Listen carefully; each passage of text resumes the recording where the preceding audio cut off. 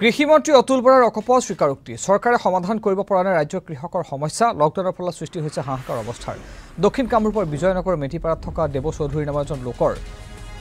নিজা প্ৰচেষ্টাত গড়লৈ উঠা প্ৰাকৃতিক উৎপাদন নামৰ ফাৰ্মখনত উপস্থিত হয় মন্ত্ৰীগৰাকী গাহৰিৰ পৰা গৰু কুকুৰা এই সকলোবোৰ প্ৰত্যক্ষ কৰি ফাৰ্মখনৰ গৰাকীক প্ৰশংসাৰে উপচাই পেলাই মন্ত্ৰী অতুল বৰাই ফলত আৰু লকডাউনৰ ফলত বিশেষকৈ কৃষক আৰু এলাইট সেক্টৰৰ লগত যিসকল জড়িত আছিল যিসকল ফাৰ্মাৰ যথেষ্ট ক্ষতি হোৱাৰ অভিযোগ উঠিছে আৰু হয়ও মই যোৱাকালি গোৱালপাৰা গৈছিলোঁ তাত এখন এছিয়াৰ ভিতৰতে ডাঙৰ কলৰ বজাৰ আছে সেই ফাৰ্মাৰ্ছখিনিও চাফাৰ কৰিছে তাত 800 ফাৰ্মাৰ্ছ থলুৱা লোক তাত জড়িত হৈ আছে গতিকে সেই কলখিনি বিক্ৰী কৰিবৰ কাৰণে বজাৰ তেওঁলোকে পোৱা নাই এতিয়া প্ৰশাসনে ব্যৱস্থা কৰি দিছে আৰু আমিও বাহিৰত পঠাবৰ কাৰণে কথা বতৰা পাতি আছোঁ মই ভাবোঁ যে সেইখিনি কৰিব পাৰিম আৰু বিশেষকৈ আজি মই য'ত আহিছোঁ এখন দেৱজিৎ চৌধুৰী তেখেতৰ এখন নিজা ফাৰ্ম আমি লাইফ ষ্টক শ্ব' যেতিয়া নেশ্যনেল লাইফ ষ্টক শ্ব' পাতিছিলোঁ তেতিয়া ইয়াৰ পৰা গাহৰি নিয়া হৈছিল আৰু মই অত্যন্ত আনন্দিত হৈছোঁ যে তেখেতে ইয়াত 40 বিঘা মাটি লৈ 15 বছৰৰ আগতেই ইয়াত সুন্দৰভাৱে এখন ফাৰ্ম গঢ়ি তুলিছে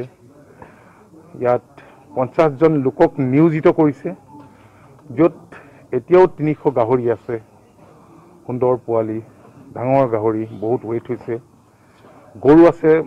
তেনেধৰণে 24 জনী ডাঙৰ জাতৰ গৰু ইয়াত আছে যি 30-35 লিটাৰলৈকে গাখীৰ দিয়াৰ কথা তেখেতে উল্লেখ কৰিছে 20,000 ব্ৰইলাৰ এতিয়াও আছে কিন্তু লকডাউনৰ ফলত তেখেতৰ কি ক্ষতি হ'ল মই সুধিছোঁ তেখেতে কৈছে যে বহুখিনি পোৱালি ইয়াত প্ৰত্যেক মাহত 5 লাখ ইয়াত উৎপাদিত হয় তেখেতে ইয়াত কৰে সেইখিনি মাৰিবলগীয়া হ'ল এইটো এটা দুখৰ কথা কিন্তু বাকী ইয়াত তেখেতৰ ফিচাৰীও আছে তামোল আছে নেমু আছে ঘাঁহ তেখেতে ৰুইছে আৰু এটা ফিড মিল আছে যি 10 টন প্ৰডাকশ্যন কৰে নিজৰ উৎপাদিত ইয়াত মাকৈ তেখেতে বেলেগৰ পৰা আনে কাৰণ নিয়েৰেষ্ট প্লেচত মাকৈ খেতি কৰা লোক আছে তাৰ পৰা আনে কিন্তু সুন্দৰকৈ ইয়াত উৎপাদিত তেখেতে যিখিনি ফিড সেইখিনিয়ে এইখিনি সুন্দৰকৈ চলাব পাৰে গতিকে আজিৰ যিটো পৰিস্থিতি আজি আমাৰ লকডাউনৰ ফলত কেইটামান দিন লকডাউনৰ ফলত অৰুণাচল মণিপুৰ নাগালেণ্ড এইবিলাকলৈ পঠাই আছে কাৰণ উত্তৰ পূৰ্বাঞ্চললৈকে প্ৰায় 125 কোটি টকা মানৰ শাক পাচলি ফল মূল প্ৰত্যেক বছৰে যায় সেইটো বন্ধ হৈ গ'ল নহয় গতিকে সেইখিনি আমি পঠাবলৈ ব্যৱস্থা কৰিছোঁ আৰু ট্ৰেইন কেইখনমান এতিয়া চলাচল হ'ব ৰাজ্য চৰকাৰে ব্যৱস্থা কৰিছে ইতিমধ্যে NF ৰেলৱেৰ লগত আমাৰ বিভাগে কথা পাতিছে গতিকে আমাৰ ইয়াৰ উৎপাদিত যিবিলাক ফচল যিবিলাক পেৰিছেবল নহয় আজি কিছুমান বস্তু আছে ধৰক বিলাহী ভেন্দি এই বস্তুবিলাক বেছি দিন ৰাখিব নোৱাৰি আজি যদি আমাৰ কোল্ড ষ্টৰেজো থাকিলেহেঁতেন তেতিয়াহ'লে এটা নিৰ্দিষ্ট এটা আয়ুস আছে সেইখিনি নষ্ট হ'লহেঁতেন কিন্তু বাকী এতিয়া ৰঙালাও পথাৰত আজি মই কালি বৰপেটাত গৈছোঁ যে মানে বহু লক্ষ ৰঙালাও আছে বুলি কৈছে কিন্তু ৰঙালাওটো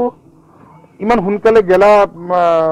লাও নহয় কাৰণ আমি যেতিয়া ঘৰত এইবিলাক প্ৰডাকশ্যন কৰোঁ মই গাঁৱৰে ল'ৰা তেতিয়া দেখোঁ যে আমাৰ আইতাহঁতে বহুত দিনলৈকে ৰাখিব পাৰে ইয়াত কি কাৰণে এইবিলাক হৈছেতো আমি নাজানো তাৰ কাৰণে মই এতিয়া বদনামৰ মুখামুখি হ'বলগীয়া হৈছে কিন্তু অন্য যিবিলাক বস্তু আজি বিলাহীয়ে হওক ভেন্দিয়ে হওক এইবিলাক উপায় নাই কাৰণ সংবাদ মাধ্যমত এনেকুৱা ধৰণে প্ৰচাৰিত যিবিলাক কথা হৈ আছে মানুহৰতো মনত শংকা হৈছে এইবিলাক খালে ভাইৰাছ সংক্ৰমিত হ'ব নেকি যিমানবিলাক আছে আচলতে বেছিভাগে বিকল হৈ আছে না শীতৰ চাওক এতিয়া ভাৰতবৰ্ষৰ স্বাধীনতা হোৱা কিমান দিন হ'ল আজি আমাৰ ৰাজ্যখনত বহু কেইখন চৰকাৰ আহিল আৰু গ'ল কিন্তু এতিয়ালৈকে 36 নাম্বাৰ ইয়াত তেনেধৰণৰ কোল্ড ষ্টৰেজ আছে আৰু বেছিভাগ প্ৰাইভেট ছেক্টৰতে আছে সেইবিলাকো কিন্তু সিমান ফলপ্ৰসূ হোৱা নাই কিছু কাৰণ আছে কাৰণ ইয়াত পাৱাৰ যিটো প্ৰব্লেম সেই প্ৰব্লেমটো আছে আৰু অন্যহাতে আমি অহাৰ পিছত আমি নতুনকৈ দুটা কোল্ড ষ্টৰেজ নিৰ্মাণ কৰিছোঁ কাৰণ এইফালে যথেষ্ট শাক পাচলি হয় 6 গাঁৱত এটা বনাই আছোঁ সেইটো 75% হোৱা বুলি মোক বিভাগে কৈছে আৰু খুব ক্ষিপ্ৰতাৰে সেই বাকী আধৰুৱা